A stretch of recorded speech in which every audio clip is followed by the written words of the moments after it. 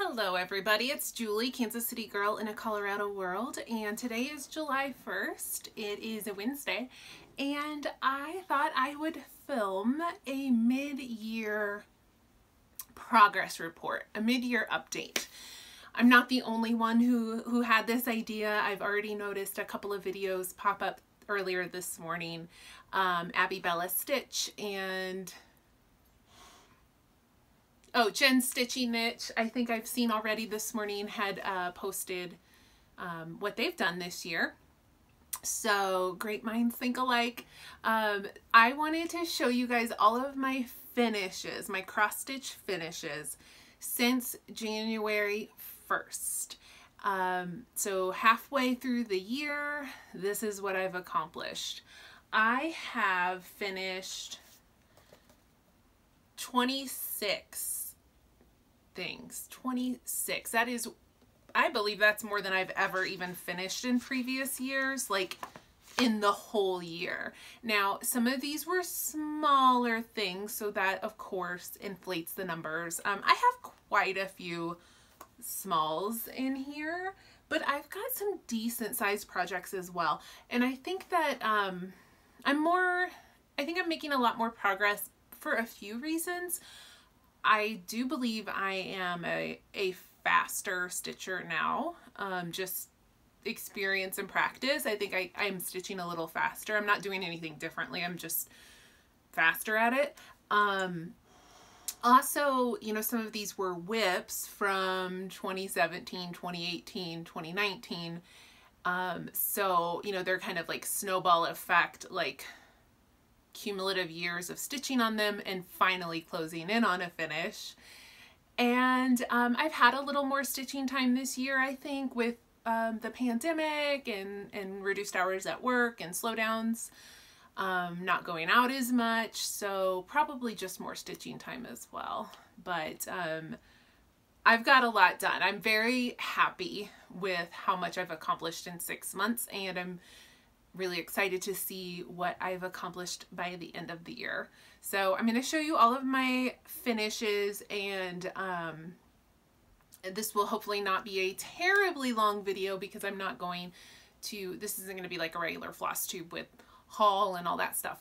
However, I also want to do a little mid-year book wrap up. So the latter half of this video will be about books I've read this year that I really, really loved. And if you're not interested in hearing the book talk, of course, you are free to skip out after the stitching. I have read 34 books this year, and I picked all of the books that I've given a 5-star rating on Goodreads to talk about. So this video could get kind of long because there's a bunch of books at the end, but I'm going to try to be quick. So anyway, let's talk about stitching first. So I keep I have a lot of Happy Planner stuff. This is a Happy Planner notebook, and I keep a list of all of my cross stitch stuff. So I have a list of my whips, organized chronologically. There's a lot of them. It's only 92 right now. It's fine.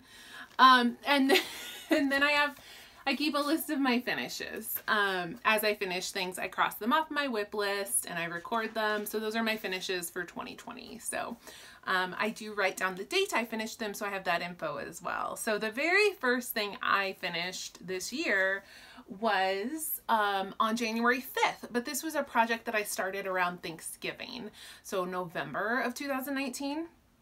This is, I don't know if I can say it's my favorite finish, but it's up there. This is Long Awaited Letter by an Etsy seller called Cute Patterns by Maria. And I stitched this on 28 count Monaco that I dyed myself, and then I just used all of the called for DMC. Cute Patterns by Maria is one of those Russian designers that I absolutely love because they just, the detail that they can get, it's insane. The detail they can get in a pattern. with the back stitch and the blends, and you know, it's just, it's beautiful. And then I finished it as a stand-up. And this trim, this pom-pom trim, is from Nikki's Creations. She has awesome pom-pom trim in really great colors.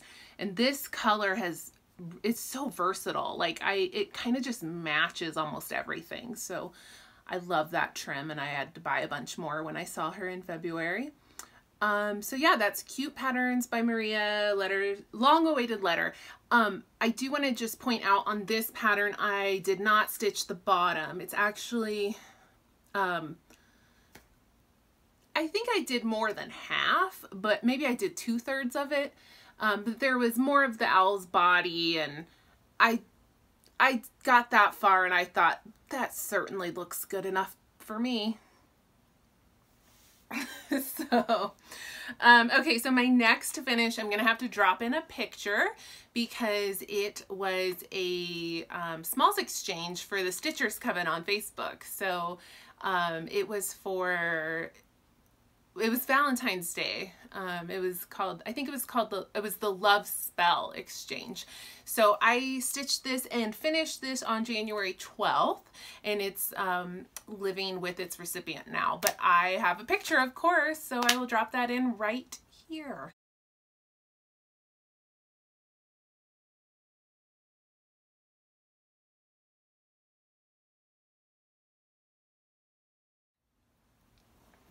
So I stitched this on, I believe it was a Fiberlicious 36 count.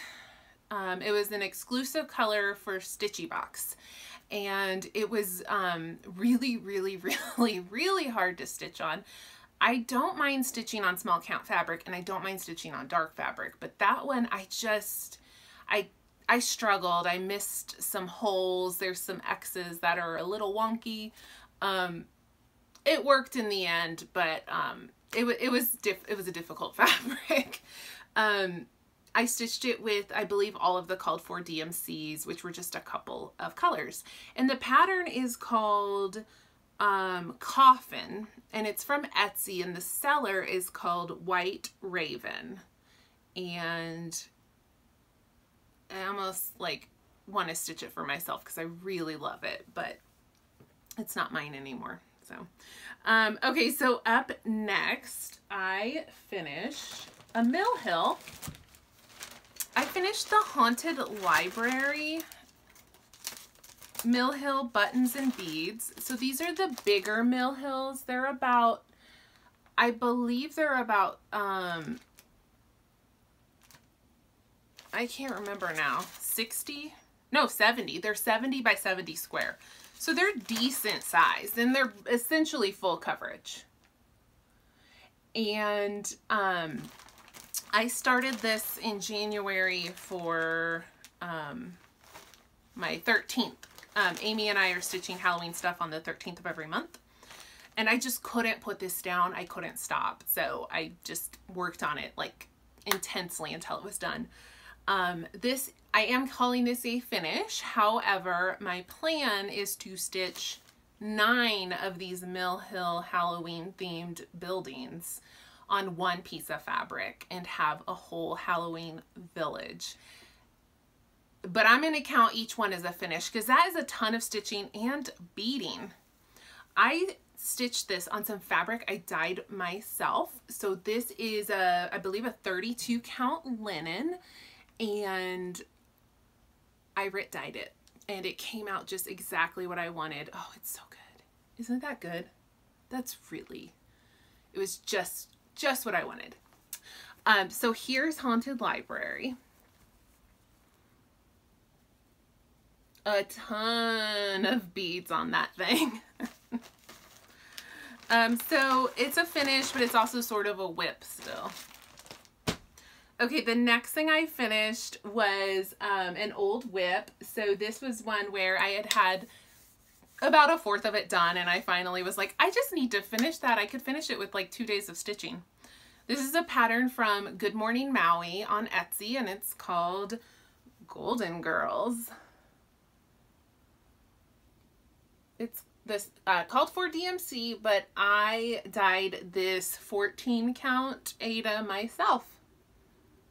This was one of my very first adventures into dyeing my own fabric. And then I just framed it in a simple 5x7 frame. So it came out really super cute. After that, oh, so I finished that. I can't read this from that far away. I finished the Mill Hill on February 20th. I started it on February 13th, so I worked on it for a week straight and finished it. I finished the Golden Girls on February 25th.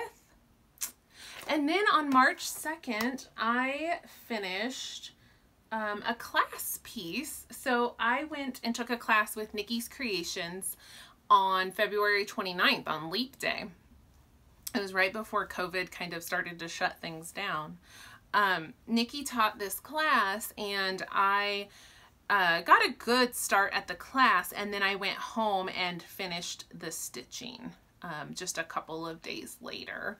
So this was called French Pouch, and this was a kit for the class. This is Nikki's linen. I love her linen. This is a 28 count. She calls it Vichy or Vichy linen. You can get it on her Etsy. And she like over dyes it with tea and coffee, I believe. Stitched with DMC, called for DMC. We also stitched this little pin cushion here and attached it. I made one little change. Both of these girls had the same skin tone, and I chose a darker floss to make this one a little different and to just have a little more diversity in my stitching. And what is super cool about this class is she teaches you how to make this pouch, which closes up into a cute little pouch. However, I leave it kind of just open, and it's really super cute on my tabletop, because you can still see down and see the stitching,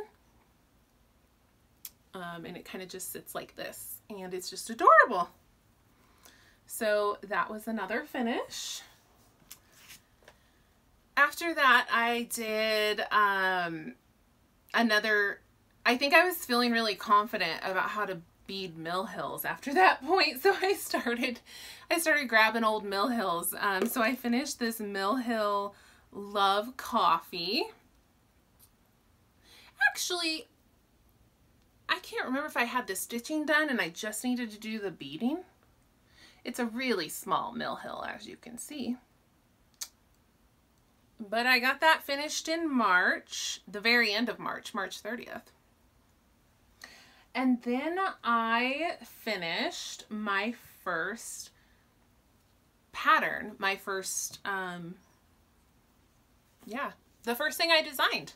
So if you watched my last video, you know that I stitched a trio of houses. I'm calling them Nantucket, or Christmas in Nantucket.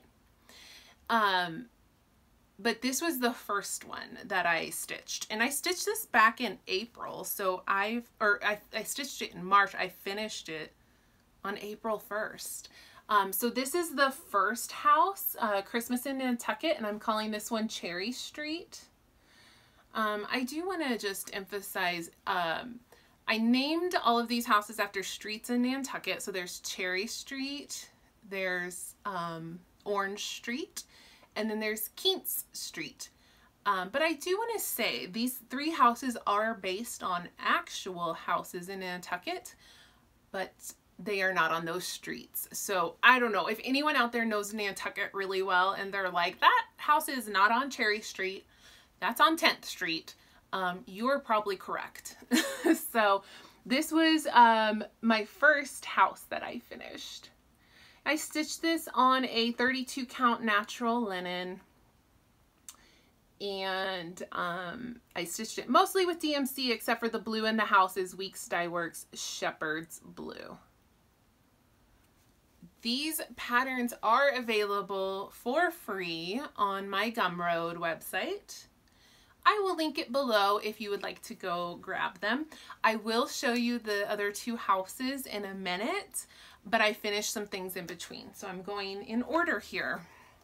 The next thing I finished was Witchy Stitcher Witchcrafts. On April 3rd, I finished this, and this I also really love how it came out. This I stitched on 28 count crystal flapper from Picture This Plus, so it's got some sparkle. And I stitched it with all of the called for DMCs. She released this pattern showing it, I think, on like a tea dyed kind of fabric and on a gray fabric. I sat down to pull fabric for it, and I had a piece of this flapper, and it kind of, I was like, that could possibly work, and it did, and I love it, and I think it turned out great. I also finished this as a flat fold, and I put some fun fabric on the back, and I love that. That was definitely one of my favorite finishes. After that, I finished some primitive hair patterns. So this was a series of 4 smalls called Witch's Shadows, and I counted all 4 of them as one finish because they were released as one pattern intended to stitch all 4 as a set. So what I'm getting at is I'm not calling this 4 finishes, I'm calling this one finish. So, but there are 4 pieces of it. So this is also linen I dyed myself. I didn't realize how much of this is linen I've dyed.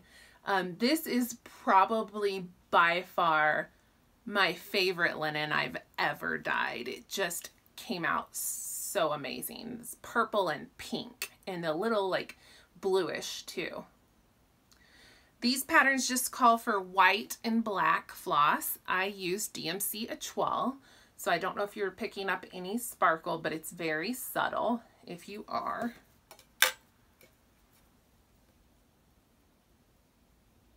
And there's Witch's Shadows, which I finished on April 4th. I was on a roll at that point with finishes because I had finished my Mill Hill on March 30th. I finished my house on April 1st. I finished Witchcrafts on April 3rd, and then I finished Witch's Shadows on April 4th. And then on April 6th, I had a huge finish. My biggest finish ever, probably. You know her, you love her. I finished Mirabilia Snow Queen.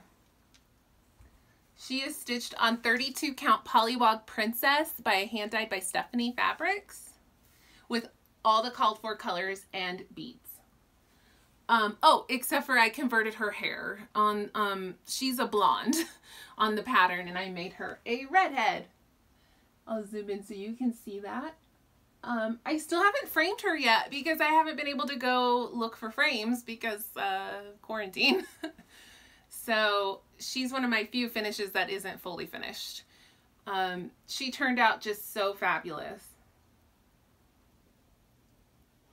So huge, amazing finish. And then on,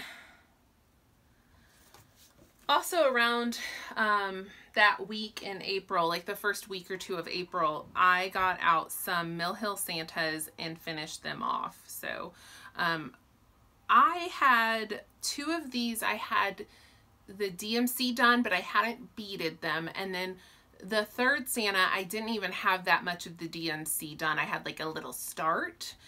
So on that Santa, I actually had to finish all the DMC and bead him. But it's the Mill Hill Renaissance Santas. So I have Venice Santa.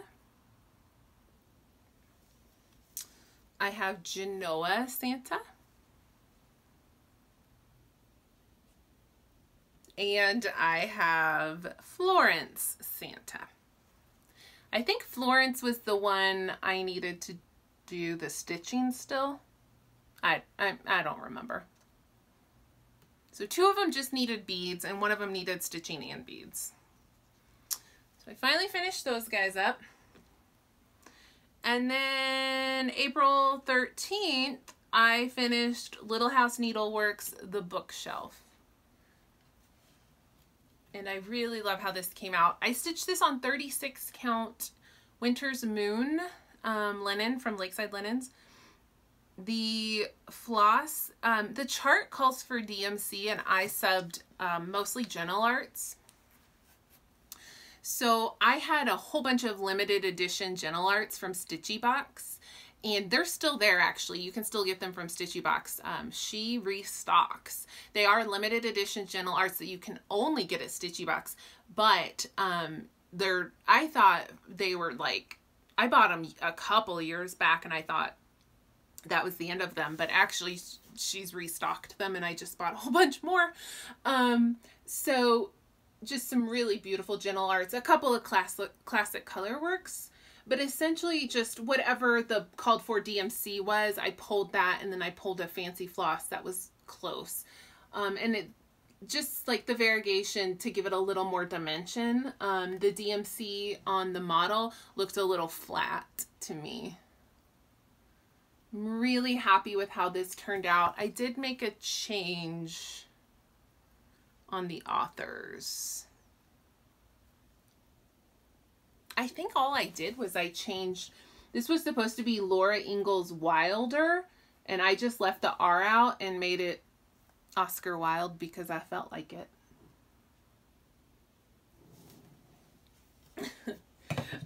Okay, so after that, I finished, we started Mania. So I finished Blackbird Designs Summer Flocks, which was in the Sewing Club book.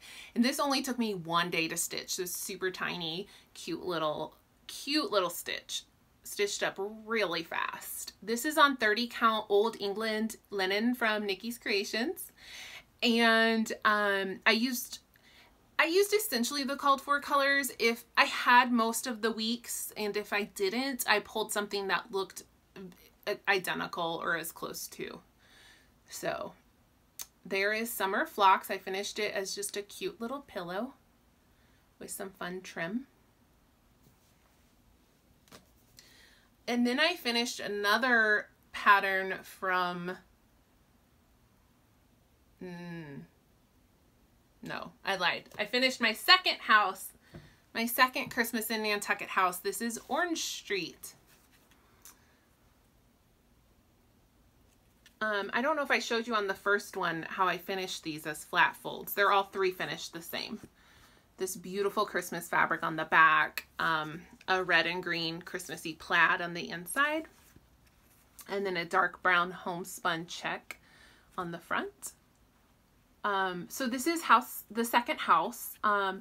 It is stitched with Confederate gray for the house from Weeks Dye Works, and Classic Colorworks Balsam Fir for the tree and the greenery. And everything else is DMC. Again, you can get this for free. Just look at the link below if you'd like to go check that out.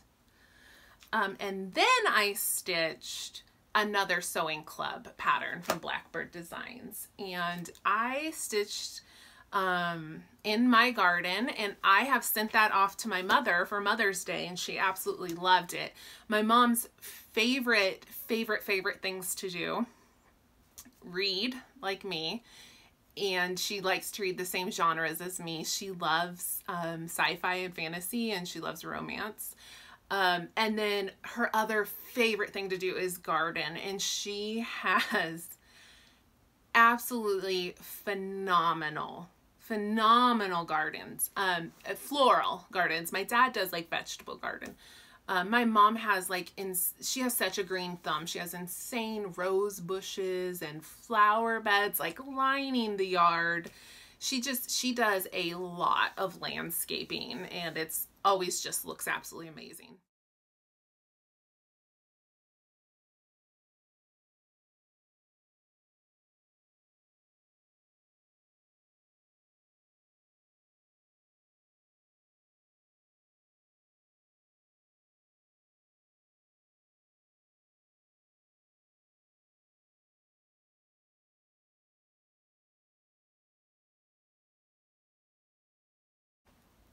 So I stitched from Sewing Club, I stitched in my garden for my mother, and I will drop a picture in here.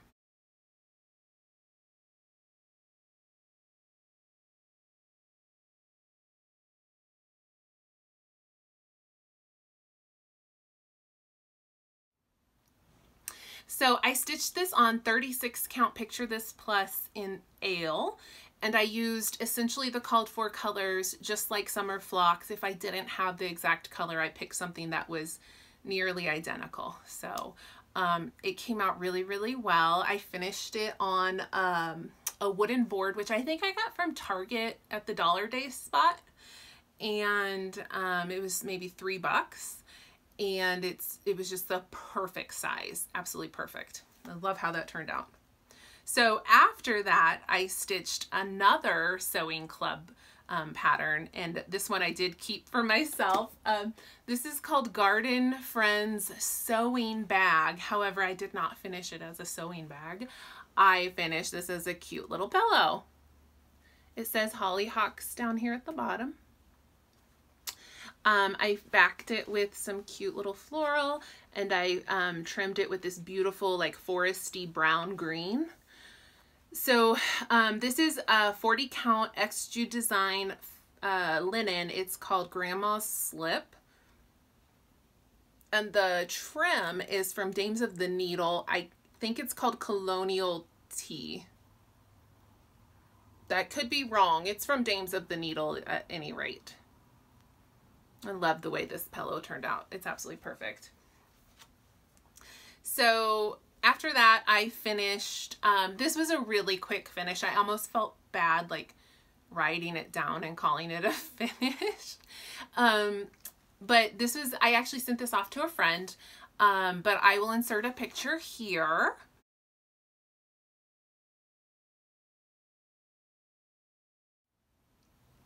This was Little House Needleworks ABCs, the original one, not like the summer or the winter. It's just called ABCs. And as you can see, I didn't do the whole alphabet. I just did the top part. And I had most of that done. And so I kind of I just realized I was never going to finish it. So I was like, you know what? I'm just going to finish off the C and finish off the border and just make it a cute little pillow. So that's what I did. I believe the fabric is a 32 count Summer Khaki by Witchelt, just a really simple fabric. And the flosses are the called for, which I think were all classic Colorworks that were called for on the chart. And then the trim, I think, was just from Joann's. So I think the rest of these are in my possession. I don't have to drop in any more pictures. So my next finish was on May 31st, very end of Mania. I finished Feels Like Home from Fat Quarter Shop. I finished, I used all the called for classic Colorworks for this. And I did use the called for 25 count Lugana. However, I stitched it over 1 instead of over 2. So mine was, look how little it turned out. It's like 6 inches by 6 inches. So itty bitty. Or actually, I think might be 5 inches. I don't know. But all the called for floss. And I think that turned out pretty cute. It was actually, it was more stitching than it looked like. The house took forever, and then once I was done with the house, I thought I was just gonna like knock it out so quick, but that fence took forever too. But it turned out really cute. After that, I finished my other stitch along that I had been working on. I finished the Feels Like Home. No, that was Feels Like Home I just showed you.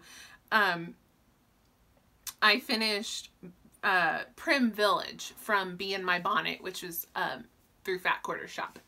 And same thing here. I used the called for floss, and the called for 25 count, but I stitched it over 1 instead of over 2. So again, it finished super small and cute. But I do love how it turned out. But it really was a ton of stitching. each of these houses was about 1,000 stitches. So it was pretty intense stitching. It really was. This was also a little wooden plank I got from Target Dollar Days for $3. Whenever I see things like this, like the paddle boards or the like little platform boards in the Dollar Days spot, I snatch them up because they're always under $5, and I just tuck them away, and eventually I find something that works perfect for finishing. I'm actually almost sure I got this basket from the dollar spot at Target as well. So just keep that in mind. I always go over and check for little things like that I can use for finishing. So that was on June 5th that I finished that. On June 12th, I finished a Chartmakers Stitchers bag. I showed all these in my last video, so they might look really familiar to some of you. This was an old kit that I found at the thrift store. I want to say the year was like 1994, maybe 97. This is R&R linen. It came already sewn up into this pouch, and this is just DMC. So I finished that, and then on June 14th, I finished a pattern of my own design. This is called Salty 24/7. This is on fabric I dyed myself, and it's crystal fabric, so it's sparkly. And I stitched it with DMC Etoile in Blanc, basically just white sparkles. And this is called Salty 24/7, and this is my own design.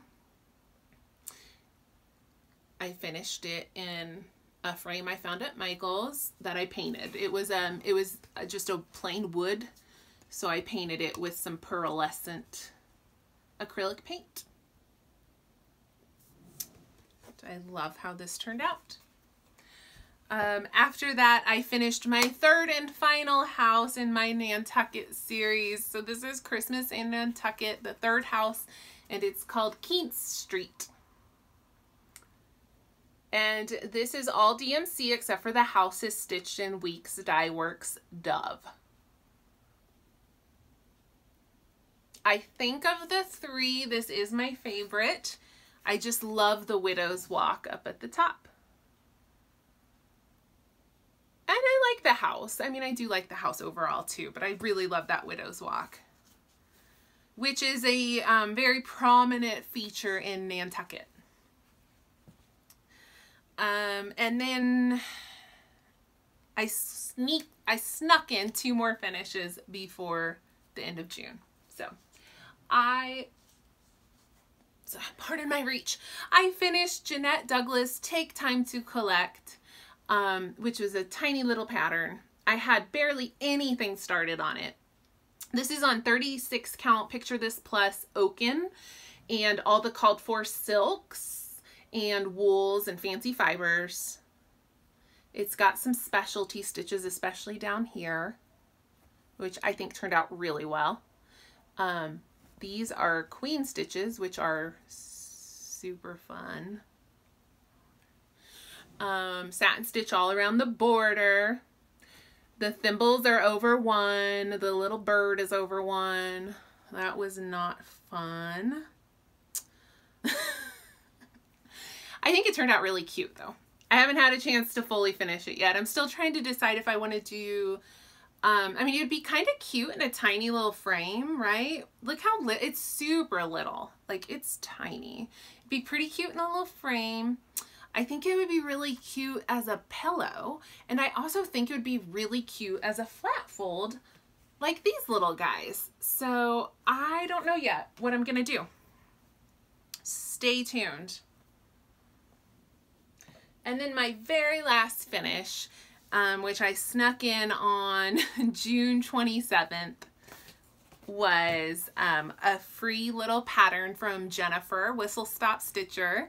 if you go to her Instagram, she's got a link, and she started with this one, but she's now put up a bunch more. So this is A Stitcher's Place is in the Resistance. And this is stitched on 40 count Picture This Plus Meyer, which I absolutely love. And it's stitched with a purple floss that I dyed myself. So those last two finishes I haven't had a chance to fully finish yet, but those are all of my finishes for 2020 so far, so halfway through. So it's very exciting. All right, so now I want to talk about some books. So if you are not interested in the book talk, that's perfectly fine, and I hope I'll see you next time. Thanks for watching. Okay, let's talk about books. So, like I said, so far this year I have read 34 books. I am behind on my goal. So I have a Goodreads account, but all I do with it is just like, when I start a book, I mark it as a currently reading, and when I finish a book, I mark it as read, and then I give it a rating out of 5 stars maximum. I don't write reviews. I don't do a whole lot else with Goodreads. I know some of you have asked if you can friend me on there, and you totally can, that's fine. I'm not really exciting on there. I literally use it to track my books, and that's about it. I know some people are more active in like the community function of that website, but I haven't ever done it. So anyway, I set a goal this year to read 80 books, which is a lot. But last year I read 76 books for the whole year. And so I just wanted to push myself to maybe do a few more. And I read 76 books last year, but that was with me really reading way more than I had ever before. And what I mean by that is I was taking a book to work to read at lunch. I was reading a lot in the evenings, and then I always read my Kindle before bed. So I really pushed myself last year, and I read 76 books, and I thought, I just reflected, and I thought I could not really have read many more books if I had tried. And so I didn't want to push my goal too far. So I added 4 books and I pushed it to 80. I am not on pace for that goal. Goodreads challenge says I'm about 5 books behind. I'm not surprised at all because I have certainly tapered down on my reading this year. And that's okay. I'm okay with it. I mean, I've still read 34 books, like give me a break. But when the pandemic started, I thought, here we go. I am gonna read some books. I'm gonna read so much. And then I just didn't feel like it. Like mentally, I was really having trouble like focusing and concentrating. So what I thought was going to happen did not happen. I stitched more, but I did not read more. So I am behind on my goal, and that is fine. Maybe I'll make up the difference in the next 6 months. Maybe I'll continue to fall behind. Maybe I'll finish 10 books off goal. It is what it is. Of the 34 books I have read in the last 6 months, I have given, I think it's 17 books. 1, 2, 3, 4, 5, 6, 7, 8, 9, 10, 11, 12, 13, 14, no, 15 books. I don't know where I got 17. I've given 15 books a 5-star rating on Goodreads. So I pulled the 15 books that I have loved the most this year. I've read more than 15 really, really good books. These were just the 15 that earned that 5-star review. There were quite a few 4 stars that were really, really, really great that I would recommend, but didn't make this list. So, okay, so these are mostly in order, except I'm going to talk about 2 right now because they're part of a series. So I first, early in the year, I finally read A Darker Shade of Magic by V.E. Schwab. So that was my first 5-star rating of the year. maybe a month or so later, I read the second book in the series. So I'm just going to talk about both of them now because they both got 5-star ratings. The second book was A Gathering of Shadows. So these are by V.E. Schwab. I don't have either of those books in my possession, but I do have the third book in the trilogy, which is called A Conjuring of Light. And again, by V.E. Schwab. So here's the trilogy. So I'm talking about the first two. I have yet to read the third because just kind of like, I always do this. Like if there's a trilogy, I read the first one and I usually read the second one pretty soon. And then I just kind of wait on the third, like, because I don't want it to be over. I do that a lot. So anyway, this is, so I read the first two. I rated them both 5 stars. This is an adult fantasy series. It is very difficult to explain, but it's very, very good. I don't even know how to describe this. And also, when I'm talking about these books, some of them I read 5 or 6 months ago, so things could be a little hazy. I don't always have the best recall on books. So anyway, in this world, this fantasy world, there are several different worlds that kind of layer on top of each other, and there are people who have magic who can walk between the worlds. So there is one of the worlds would be based on like our world, and it's set in our version of London. However, it's set maybe in the 1800s. So, pre-industrial revolution London.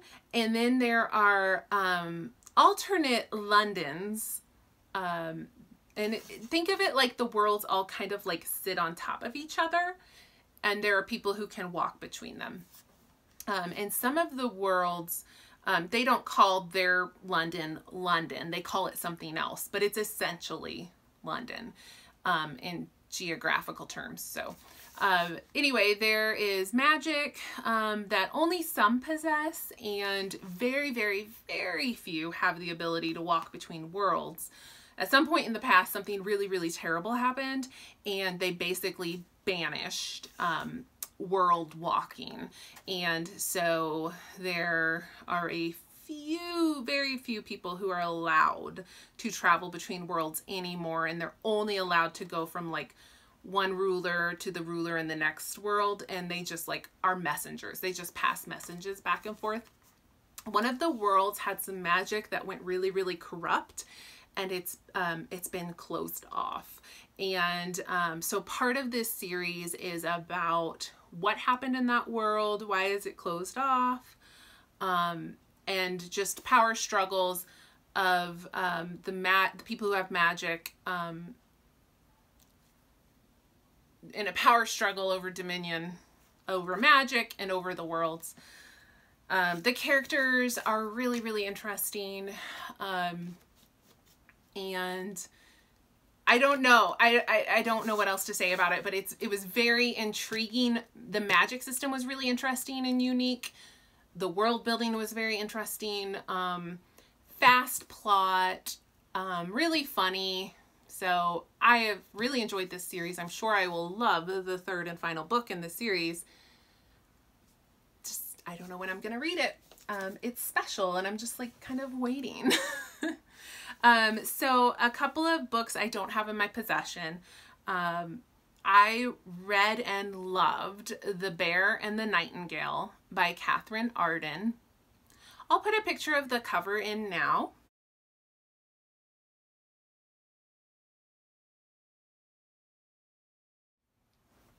So this is actually considered an adult historical fantasy, which is a genre I don't know really exists, but that's how it was labeled when I looked it up. It's not a young adult book, interestingly, but it features a protagonist who is a young adult. So to me, it felt like a young adult book, but it's not. It's an adult.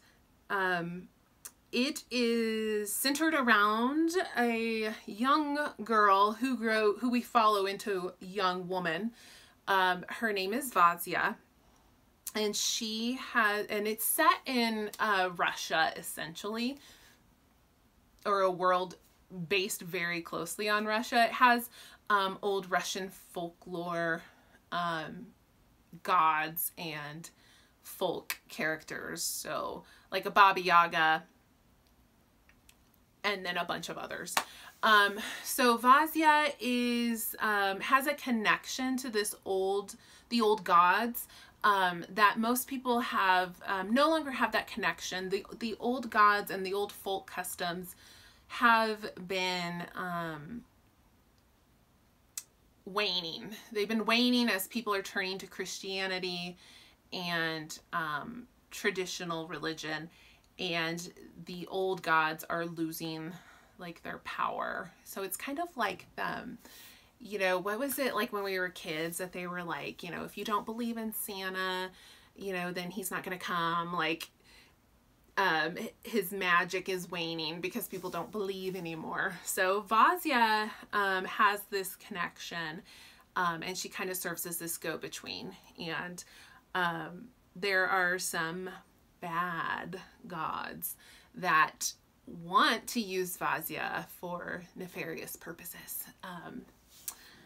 I just realized I'm talking way too much about these books. If I'm going to go through 15 of them, I've got to speed it up. So anyway, it is a fabulous book. I have literally never heard anyone say anything bad about this series. It is a trilogy. I still need to read the next two. Absolutely great. The writing is beautiful. Just beautiful. The culture and the world building is really beautiful as well. Okay, so then I read the third book in a trilogy. Oh my gosh, I finished a trilogy. I read The Toll by Neal Shusterman, which is the third and final book in the Scythe trilogy. And I will drop a picture of the cover in here.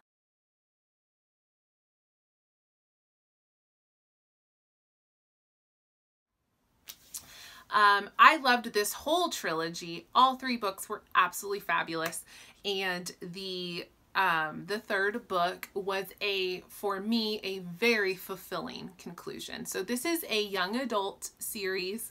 It is set in a dystopian future. And the premise of the series is that mankind has figured out enough things about science that basically people have figured out how to live forever. And so they need some form of population control because nobody dies. And if you die, they revive you, they rejuvenate you. So if that's allowed to happen, the population will obviously expand way beyond capacity for resources in our world. So there is a group of ordained citizens who are called scythes, and their job is to cull the population, to go kill people, and they have to stay dead. If you are gleaned by a scythe, you cannot be revived or rejuvenated, like you are done.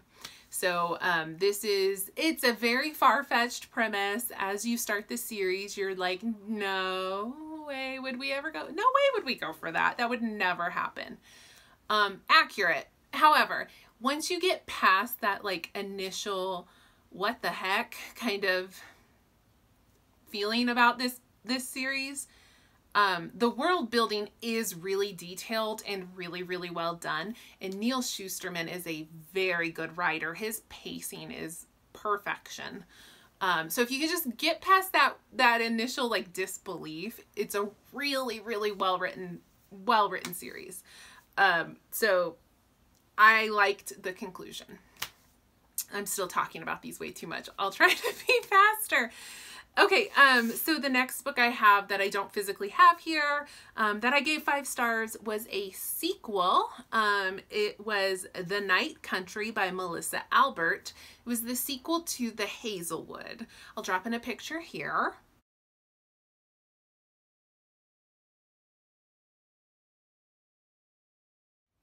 This is a young adult fantasy novel.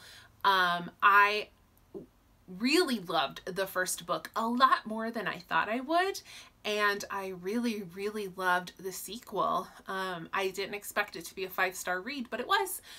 So The Night Country is loosely based on, it's inspired by Alice in Wonderland. It's not certainly not a direct retelling by any means, but there are a lot of, you can definitely pick up the inspiration as you're reading it. It is a magical fantasy, but it's like dark and twisty and unsettling. It's really good. I hadn't read anything like it, and I really enjoyed it, and I was really taken aback and surprised by how much I liked it. Now, that said, this book gets mixed reviews. And when I say this book, I mean the first one. I haven't heard as much about the sequel. People either love it or hate it. I think some people wanted like a happy fairy tale retelling, and wanted like happy endings, and you're not necessarily going to get that at all. So I think that might have been why some people didn't care for it, but it's written very well. It's funny, it's sarcastic, it's just I was feeling it. Dark and twisty. Okay, now I have the next run are going to be books I can actually show you. So this was kind of start of the pandemic that I really got into some of these, and I couldn't go to the library and get books, so I started pulling books off these shelves and finally reading some books that I own. So I read the second book in a series by J. Kristoff. It's the Nevernight Chronicles, which is a trilogy, and this was book 2, which was God's Grave. I still need to read book 3, which is called Dark Dawn. I haven't read that yet. I loved Nevernight, and I loved God's Grave. They were both 5-star reads for me. This is adult fantasy, but the protagonist is primarily, at least at the beginning of the series, she's a 16-year-old girl, so it's definitely got some young adult crossover. I found these books filed with the young adult books at my used bookstore, but they're not young adult. So anyway, Mia Corvair was a noble. Her family was brutally murdered, and she is out for revenge. She joins an assassin's school to learn how to be like the best assassin ever, and then she is on a quest to get revenge on the people who killed her family. So book 1 is assassin school. Book 2 is the start of her quest. In book 2, Mia has this crazy twisty plan to get to the emperor, who is her target for assassination. And it involves her selling herself into slavery to become a gladiator, essentially, to get into the fighting pits and fight as a gladiator, with the ultimate goal being that she'll make it to like the big gladiator competition where the emperor will crown the winner. And that's like her chance to get like up close and personal and take them out. So book 2, if you're into gladiator stuff, you will love this book. But this trilogy is excellent. Hilarious writing style, but really snarky, sarcastic, just right up my alley. And these books feature, this is a good point to make, these books feature footnotes really frequently. So you're reading along, and then, you know, there'll be these footnotes, and sometimes they are totally like not really relevant, but just funny little stories, funny little anecdotes. But very frequent, entertaining footnotes. And I say that because I do not recommend that you read these books on your Kindle. I really recommend a physical copy. Just much, much easier to do. I am sure I will love the third book in this series whenever I finally read it. Okay, my next 5-star review was Call Down the Hawk by Maggie Stiefvater. This is a trilogy. It's going to be a trilogy. This is book 1. So I absolutely love the Raven Cycle series by Maggie Stiefvater, which is 4 books. I reread those and I finished that reread before the end of 2019. So one of the characters from the Raven Cycle, Ronan Lynch, got a spin-off series. I'm not surprised at all because Ronan's the best, and many people like me are obsessed with Ronan, and we're thrilled to get a trilogy series about Ronan. And when I say he's the best, he's actually the worst. Ronan is horrible, but I love him so much. He's such a jerk, but I just love him so much. I can't quit him. So this is we get a lot, obviously more Ronan. He's the main character in this series, and we get a lot more of Ronan's family, his 2 brothers, and there's some new characters, and it starts a little slow, I will admit. I mean, I was still like super into it, super captivated, but it does get off to a little bit of a slow start as she's building the world and introducing new people. And then the last third like really took off and got, you know, really fast paced and interesting. But what I love about Maggie Stiefvater is she writes characters like no other. Even the characters you don't like, that you're not supposed to like, are so fascinating. Like the bad guys in this book, the guys that are trying to kill everybody, they're not just like one-dimensional villains. Like she gives them backstory and motives and really interesting qualities, and they're just fascinating character studies. She writes characters so well, and that is, for me, I think why I just love her and everything she writes.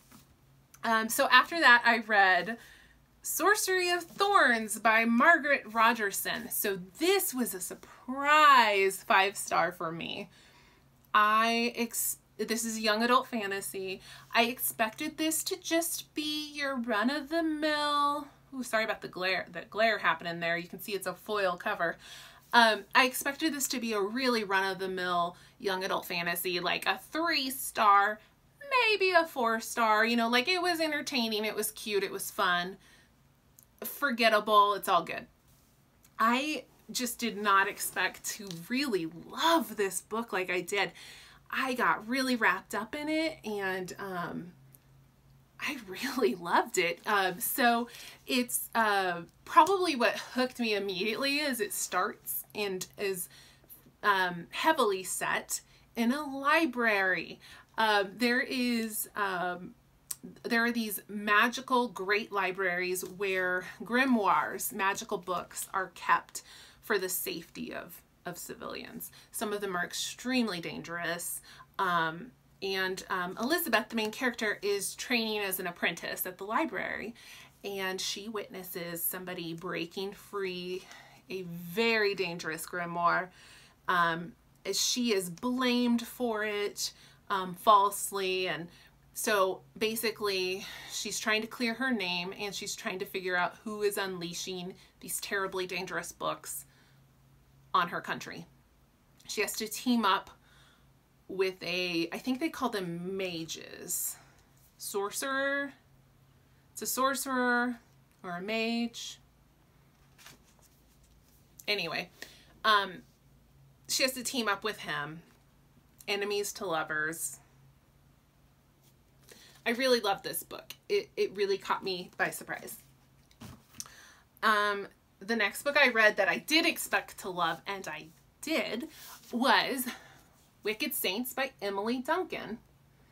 This book is very mixed reviews as well. It is a young adult fantasy. I absolutely loved this book. I loved the writing style. It is the author's first novel ever. She's a librarian in real life. And so it did have a few of the flaws that I would expect in a debut novel. Like, I think she's going to come into her own and become a much better writer. But there were a few, like, you know, she's a little green. But overall, I think she wrote a really great book. I don't know why it gets mixed reviews. I think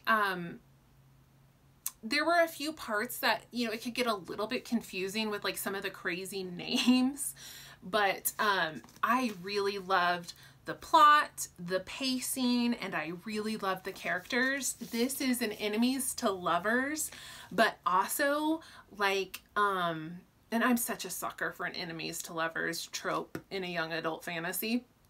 But what's really fascinating about this is one of the bad guys, like that is a love interest, like stays bad, and he's like really bad. So it's kind of, it was a really fun new dynamic to like be like, no, this is a bad guy. Why is she into him? And usually when that happens in a book, like the bad guy gets redeemed and you find out he's not that bad. And, you know, he had all these extenuating circumstances. But in this book, like, he's just bad and he stays bad. And it ends with him still being bad.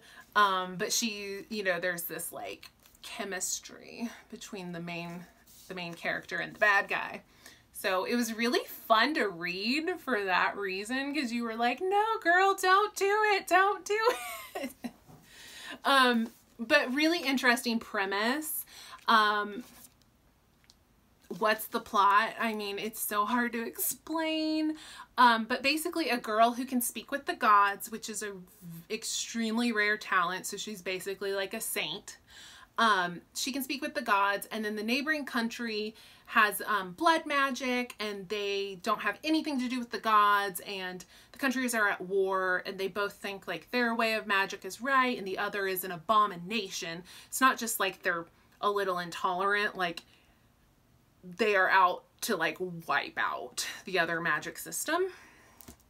And it's about this girl coming to realize that maybe there could be a balance, and how can she accomplish that? It's dark, it's twisty, it's really fun. I really liked it a lot, and there is a sequel and I haven't read it yet. Okay, so I finally decided to read an adult book. You guys know I read a ton of young adult and a ton of young adult fantasy, right? I finally thought maybe I should read an adult novel. I'm just kidding. I'm just kidding. Young adult fantasy is my jam, but I read other things too. So I was super excited for this book. Erin Morganson's Starless Sea. This is adult fantasy. This book is absolutely phenomenal. Oh, it's so hard to describe. It's definitely a book I need to reread. I think you will just pick up more things every time. It's got like a dreamlike quality. After you finish it, your mind just keeps going like, but what about the bees? Like, whatever happened to the bees? And you know, there's just like a lot to think about. It was still a very satisfying book. But okay, how do I describe this book? I'll just read a little bit of the little like teaser in the cover. So, far beneath the surface of the earth, upon the shores of the starless sea, there is a labyrinthine collection of tunnels and rooms filled with stories. The entryways that lead to this sanctuary are often hidden, sometimes on forest floors, sometimes in private homes, sometimes in plain sight. But those who seek will find. Their doors have been waiting for them. So we find the main character, Zachary, finds a door, and he enters this world with the starless sea. And basically it's a world full of stories, full of books. story keepers, a lot of magic, and there are various political powers at play. There are people in our world who want to shut down this world. There are people who want to open it to any and all. And Zachary gets wrapped up in the middle of it. It's basically, this book is just a love note to people who love books. It was fabulous. It was so good. There were a lot of things that you don't understand or don't quite grasp, but it, like I said, it has this dreamlike quality. It's all kind of circular. It all kind of connects eventually. It's basically stories within stories within stories. If that sounds intriguing to you, I highly recommend this book. It's but it will leave you a little unsettled. It will leave you thinking. It's not like wrapped up in a pretty bow. So after that, I went back to my young adult. I read Rainbow Rowell, Wayward Son. This is the second book, the sequel to Carry On, which was one of the absolute favorite books I read in 2019. So Carry On is inspired by Harry Potter. It started as, it's hard to explain. So this author, Rainbow Rowell, wrote a book called Fangirl, and it was a young adult contemporary novel about a young woman who loves fan fiction. She writes fan fiction, she reads fan fiction. And in this world, it's our world, but Rainbow Rowell couldn't use Harry Potter because of copyright and whatnot. So she created like her version of Harry Potter, which involves Simon Snow. Simon Snow is Harry Potter, essentially.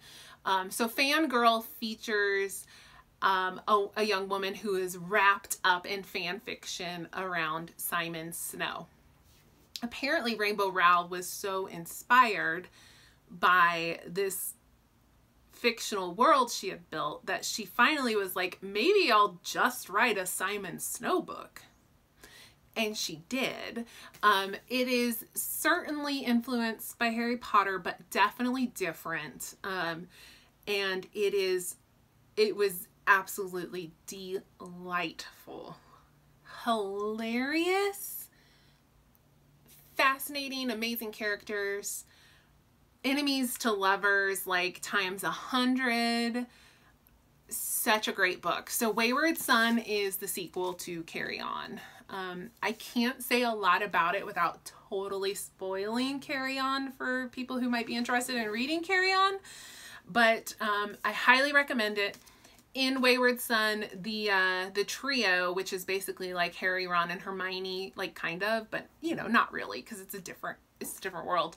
But Simon, Baz, and Penny go to America. There's a reason that they go.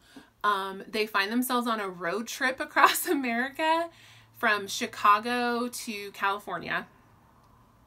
They get into a lot of trouble. They go to a Renaissance festival, which is absolutely hysterical. They drive across Nebraska, and Rainbow Rowell is from Nebraska, but she just lights in to Nebraska and like how absolutely like abysmal it is to drive through. It's so funny. It's funny to me because I'm from Kansas, which is right below Nebraska. So I was like feeling it when she's talking about cornfields and all that. Like I was like, yep. Mm-hmm. So anyway, they get into hijinks. It ends on a little cliffhanger. There's going to be another book. Okay, so then I read, this is a reread. So Andrea, Stitchy Bookworm on Flosstube and on Instagram, we buddy read all the time. We actually buddy read Wayward Son, Starless Sea, Sorcery of Thorns, Call Down the Hawk, God's Grave, and other things probably. Those were just the ones that made my 5-star list. So Andrea and I are almost always buddy reading something together. So she finally finished Leigh Bardugo, Shadow and Bone trilogy, and she was ready to start the next series that ties into that world, which was Six of Crows, and then the second book is Crooked Kingdom. I've already read both of those books, but Andrea was reading them for the first time, and I was like, I've been meaning to reread those, like, I'm totally reading that with you. So I reread Six of Crows, and she read it for the first time. It's a young adult fantasy novel. It held up so well. It was still so good. Honestly, I think it was better, and I already absolutely adored this book. But on the reread, it was even better, because I think the very first time I read it, I had a little bit of trouble keeping characters straight. There were quite a lot of characters introduced, and some magic systems that tie into the trilogy Shadow and Bone. And I, unfortunately, had not read that before I read Six. I read Six of Crows, not realizing there had been a trilogy that tied in. So I had since read that, so I understood the world and the magic system much better. Made this book so much more enjoyable. I still absolutely loved it, and you can read it without having read the trilogy. But this time I just understood the magic a lot better, and I understood the geography a lot better. There's a map in here, but you know, they talk about a lot of places, and you're like, what? What? Where? What? So this time I was able to really follow along a lot better, and it just made it much more interesting. Anyway, this is everything. Enemies to lovers, dark, twisty pasts. There's the most fun part of these books is there's a heist. These are gang members who are like thieves and criminals, but lovable. Lovable thieves and criminals. You root for them. You want them to succeed. They all have like a sad backstory of why they became a thief and a criminal. But, you know, and they're out to get like, they're out to topple like the patriarchy, you know. Anyway, the characters are so fascinating, so well written. The other thing I love about this series is the diversity. There are people from all nationalities. Now, it's a made-up world, but like it's very clearly like there are characters who are like an Asian influence. There are characters who are a Black influence. There is Indian, Middle Eastern. So like all the colors. The people are all the colors, and there are all the like sexual orientations too. So we've got straight, bi, gay, like all the things. So I love the diversity, and I love the representation in this book, but that's never like the, you know, it's its own like fascinating book without that. That's just like a little part of these characters who are so fascinating and have been through so much. So there's also like a lot of trauma in the past in most of the characters. So it's interesting to see that navigated as well. But essentially it's a heist story. They're going to try to break out a political prisoner from a heavily guarded prison in the neighboring country. And this unlikely band has to team up, and there are enemies within the team, and it's about them trying to figure out how they're going to overcome that, work together to ultimately get their own goal, you know, succeed at their goal. Some of them have magic. A lot of them don't. A lot of them are not magical at all. They're just awesome. It has some of the best characters. Like, I'm just obsessed with all of them. If you have, everybody raves about this series, like everybody, but if you have not read it, I highly recommend. Highly recommend. All right, we're almost done. Just 3 more books. I don't know how long this is, but you know how I get when I start talking about books. So I very recently read Tomi Adeyemi, Children of Blood and Bone. I just talked about this in my last video. This book was so great. Young adult fantasy. What are 95% of these books are young adult fantasy. So this book is set, of course, in a fictional world, but it is modeled around Africa and countries in Africa. So it features people of color, but some of them have magic, and the citizens who have magic have this white hair. And there are non-magical folk, of course, who are very jealous of the magical capabilities of the magi. They're called magi, the people who have magic. So essentially, the king of this country figures out a way to cut off the source of magic for the magi. And he does so. And so now it's been like 11 or 12 years that nobody has magic. And he's hunting down, imprisoning, enslaving, oppressing these easily recognizable white-haired magi. So there is a character named Zeely who is featured on the cover, and she descends from a line of magical people, but she's never gotten to experience magic herself, because most of them, their magic awakens like at puberty. And magic was taken away when she was very, very little, like age 4 or 5, something like that. So her mother had it. She saw her mother do it, but she's never been able to do it. So anyway, she is essentially thrust into a quest to reawaken magic, to thwart the king and bring magic back to these special people. She forms some unlikely partnerships. Chaos ensues. Things don't go as planned. The book ends with, this is a spoiler, but are you surprised? She brings magic back at the end. But it's not quite as she thought it would be. So, ends on a little bit of a cliffhanger where you're like, what? What? Oh, what? And there's a sequel, and I am reading it right now. And it's really good so far. But I loved this book. Beautiful, beautiful world building. Gorgeous, like, descriptions. The characters are really nuanced. A lot of angst, and I'm such a sucker for angst. All of the characters are torn and conflicted and angsty, so it was really good.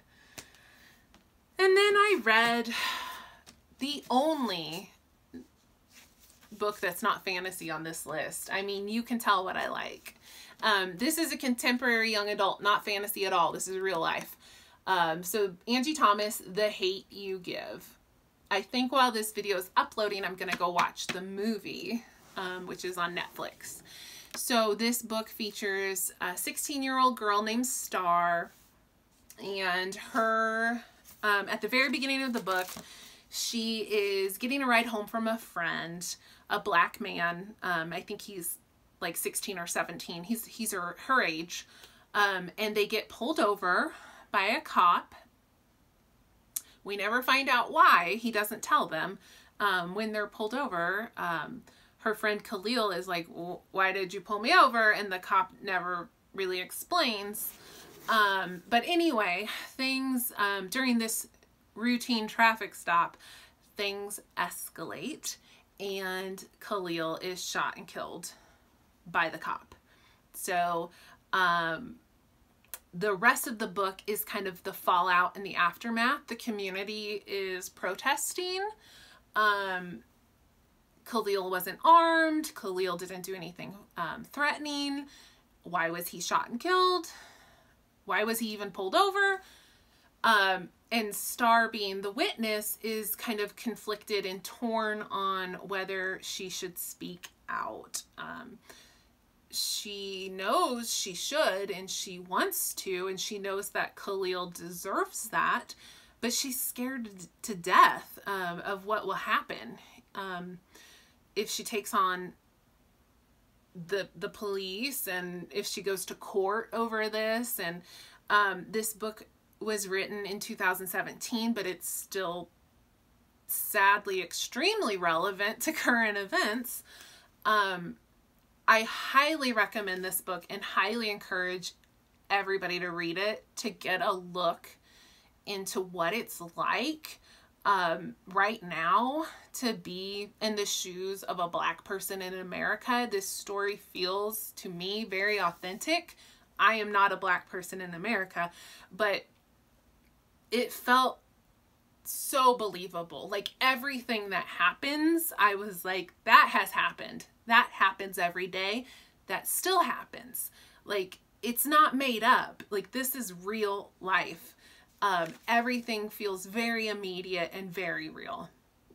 It's a hard book. It hits really hard, but I think it's really important, and it's written really, really, really, really well. And it's a lot to think about. There's a lot to chew on.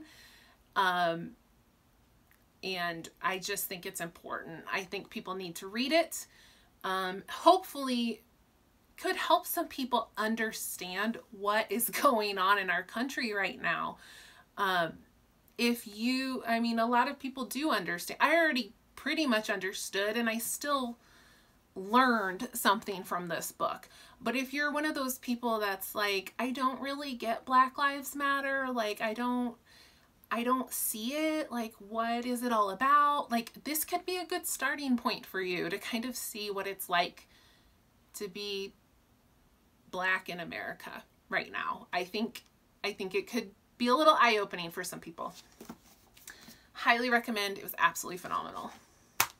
The last book I'm going to talk about, I will have to drop a picture in because I read it on my Kindle, by one of my all-time top 3 probably authors, Toni Morrison. I read Song of Solomon. Here's a picture of the cover.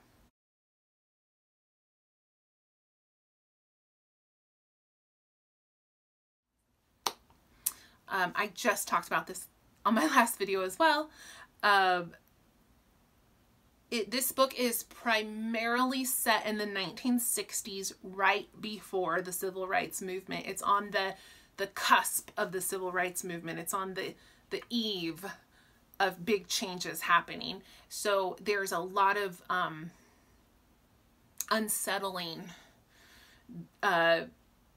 there's an unsettled feeling, like things are starting to boil, but they haven't happened yet. It's like that gasp right before things like explode. So obviously a lot of exploration into race in America.